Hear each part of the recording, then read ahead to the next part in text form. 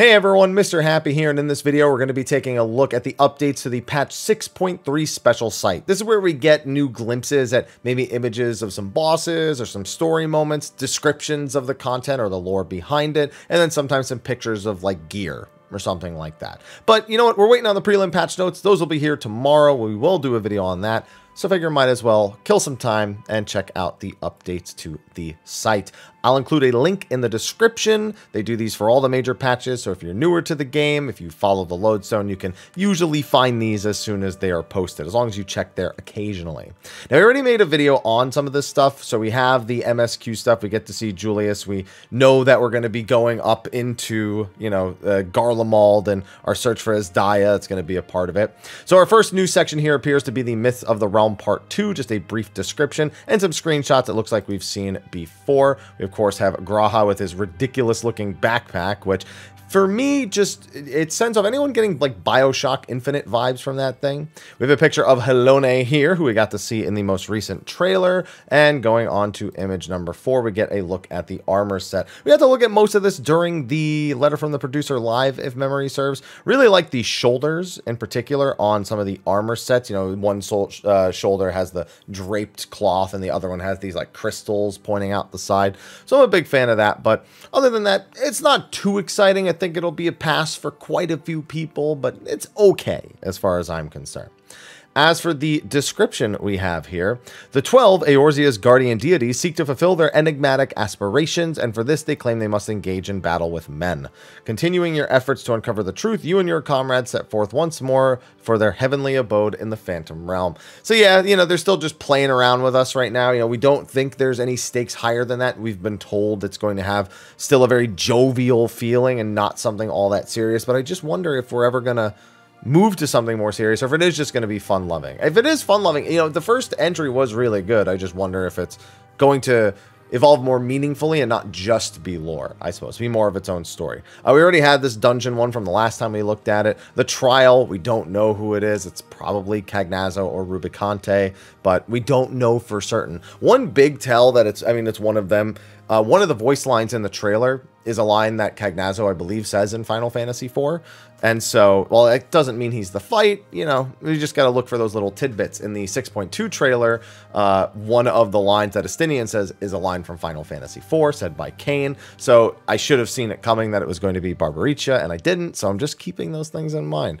We have the Omega Protocol. That's the new Ultimate. That'll be coming out January 24th, 2 weeks after patch 6.3. And yes, I will be live streaming our hardcore prog. We are going extra hard this time with the group that I am in. So expect a lot of kind of spammed video updates as we clear through phases, as we kind of reach our enrage point for the day, just regular updates onto my progression. So that's going to be all over the YouTube channel.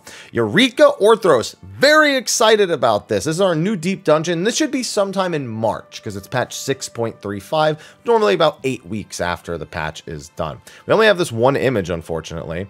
But for the description, in the late 3rd Astral Era, when the ancient Allagan Empire was at the zenith of its glory, researchers toiled deep under the Crystal Tower to uncover secrets which might uplift their motherland to even greater heights. Their laboratory was dubbed Eureka Orthros, where impossible concepts of immortality, cloning, and dominion over the divine were made reality. So fantastic was this research that the legend of Eureka has endured through the ages, and it now falls to the star's foremost adventurer to bring the laboratory's buried secrets into the light of day. So this is actually in line with our understanding of what Eureka was prior to this. Remember that Eureka is not the actual name of the chain of islands that the Isle of Val became. It was a name that they gave to those islands because of their legends in relation to the Allagan Empire. So this is just bringing it in line. That always left the door open. This is something going to be under the Crystal Tower. I've been waiting for a long time. And just so you know, it doesn't look like it's anything like Final Fantasy III's Eureka. No, I think the actual Isle of Val Eureka hit the nail on the head with the weapons and whatnot. But we'll see. Curious to see how these end up panning out. I'm excited. I'm going to be doing, not world prog, I'm going to be trying to solo Eureka Orthros when it comes out. I'll probably do it with a group for a little bit, then get to soloing. I'm not competing for any sort of placement. I just plan to do it solo. And we'll probably do some solo like Palace or Heaven on High before that as well. Unreal, I'm actually planning on maybe releasing a video with an update on Sophia. My old guide is actually largely relevant for her still, but there's like bits and pieces that can make it easier. You know, we have knockback resist now. We have a better understanding of the game. We have more gap closers. So I want to update, I want to add like an addendum, but it feels like I'm not saying enough because I'm just like expecting people to have watched the other video, but I don't want to say too much because I expect people have watched the other video. So I've been struggling a little bit with that one just because I can't get the length down right. But yeah, Unreal, again, I'm curious to see what the new reward is because got to sell that for some money. Got to buy those gold mounts that we're getting as well. Tataru's Grand Endeavor, we know we're getting a pretty cool glam from this, but this was here the last time we took a look at it. Somehow further Hildebrand Adventures. Now, I don't know if this is supposed to be a character we already know. That's not who I think it is. Pretty sure that's Godbert. You can see the like white hair underneath the straw hat right here. So I think this is just Godbert in a fancy getup. But if not, then, you know, curious to see. After enduring a series of surreal misadventures on the moon, Inspector Hildebrand has made it back to the star's surface. He and his eclectic crew launch themselves directly into the search for Master Poo-Poo's missing companion, an endeavor which attracts the attention of old acquaintances, both affable and aggravating.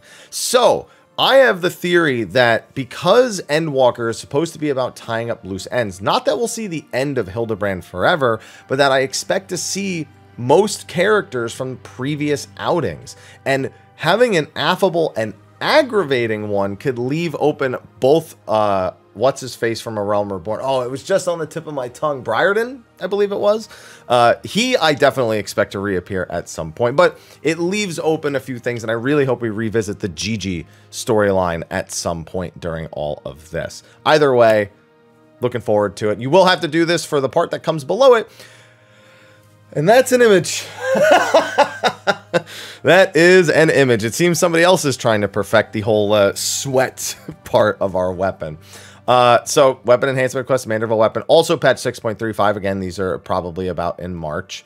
Lord Godbert has been diligently deciphering his ancestors' manual in a bid to recreate the magnificent Manderville weaponry. Though stymied by cryptic code for quite some time, the key to advancing the augmentation process is finally in his well-manicured hands. The first weapon looked great for almost every job. Really hoping that A, this is a glow to it, but B, if we see a new model, which is also very likely, that it's also good looking. I know a lot of people are kind of concerned about this weapon because, you know, we don't have an exploration zone. It's Hildebrand / Godbert, or it's Manderville stuff, so people think it's going to be a joke. But the first step proved they have some serious designs in mind, and I think the story for it should also be informing people that these aren't going to be joke weapons. And I think they may have deliberately written the story for this in such a way that eliminates that thought from people's minds. And it did a good job.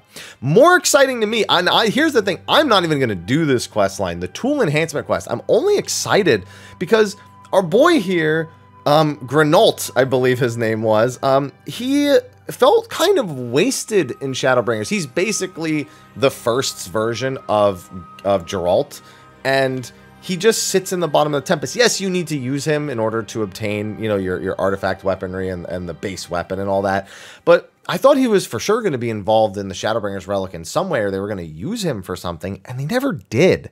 So I was kind of disappointed. The fact that he's coming back in the crafting and gathering, the new crafting and gathering tools quest is, you know, a little bittersweet, but I'm so glad to see it. So, you know, awesome. Also, I can't help but notice, his helper is, I hadn't noticed this before, looks kind of familiar.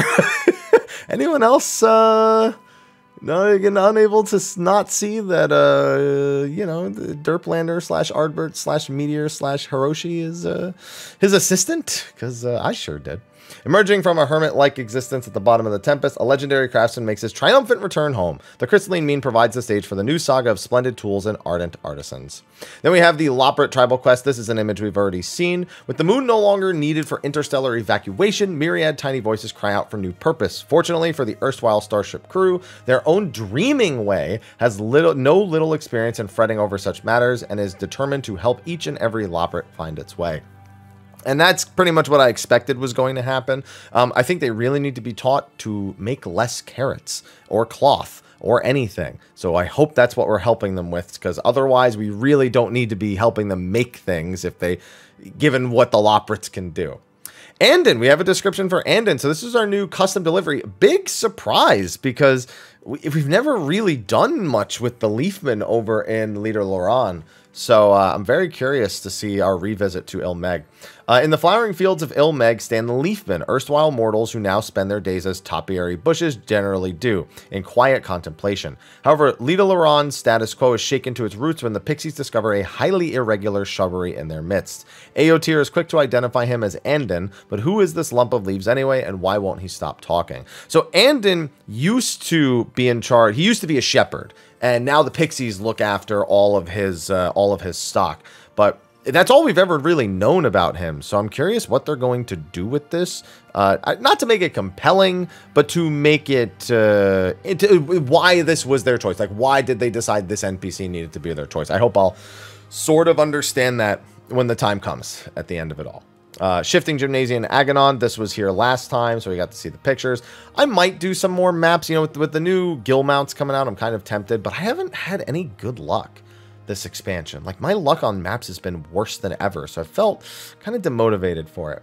Island Sanctuary update. We also covered this last time. You know, there's going to be a bunch of new stuff and quality of life updates, but this isn't anything too substantial given what they've described. Like, yeah, I'll catch a few new monsters. I'll have to, you know, earn those new Sanctuary ranks. But the 0.4 patch is supposed to be a massive update for Island Sanctuary. According to them and their roadmap that we got back January last year, it should be a whole new island in 0.4. But I'm obviously looking for something that's a little more engaging, and it's supposed to be casual, you know, life sim, you know, manage your island, chill on your island kind of style. But even then, it was very rudimentary. You know, it was only enjoyable kind of on a surface level, and I never felt compelled to visit it all that often. So looking towards this, maybe reinvigorating that for a short time, but more importantly, what they'll do in 0.4. The new Crystalline Conflict Arena, looking forward to this. I didn't really PvP the last series, so I didn't even get the mount, but all the same, this map I thought looks incredible. Much more fun for the average player, but I'm concerned about its, I guess, gimmicks in competitive, but that doesn't matter that much. What matters most is that people are having fun with it, but I do have to consider both ends. New Leap of Faith course. I'm surprised Yoshi P didn't delete this after what happened to him during the Letter from the Producer live. I love the Leap of Faith courses. I'm actually probably short MGP for the Blackjack mount that we're going to be getting. It's assuming it's 2 million MGP. I feel like it's going to be 2 million, and I know I don't have that much. So, you know, I'll be doing this course a lot as a result of that. From the depths of the Black Shroud comes a lofty challenge to those who would reach the heights of athleticism. Don't know why I couldn't say that. Will you be the first walking one to ascend as sprightly as a sylph? I won't be the first, but I'll be one of them. Duty support, this was here last time. You know, the housing update, there's a bunch of new wards being added. And then new items, you know, we get to see that. There's the Blackjack mount right here. Yeah, a lot of people are like, another airship. Little did they know, that's one of the most iconic airships in the game, Final Fantasy VI. And then if we have I don't know why it's an elephant. I still don't know why it's an elephant. But yeah, you have the Loprit tribal quest. I mean, there's another Loprit minion, but maybe it's not from this. Maybe it's from something else. Maybe it's from like maps or Unreal. But there is another. There's the bunny robots from the level 90 dungeon. What is it called? I remember the theme. I can't remember the name. I haven't done a dungeon in quite some time. The Corgan minion, which does indeed split, and then the Nier minion that they're adding, I guess just as an honor, as to honor the collaboration they're doing with the mobile game at the moment. But other than that, it looks like we are all good. Of course, if you do ever just want the various images and whatnot, the media page usually has all the renders and links that you can find. Sometimes stuff they don't even really display on the other page. But that is the update to the patch 6.3 special site. Thank you for watching. Be sure to like, favorite, subscribe, and share, and stay tuned with 6.3 around the corner. We got plenty of stuff hitting the channel this January. Anyway, with that, I'll see you in the next one, and until then, take care.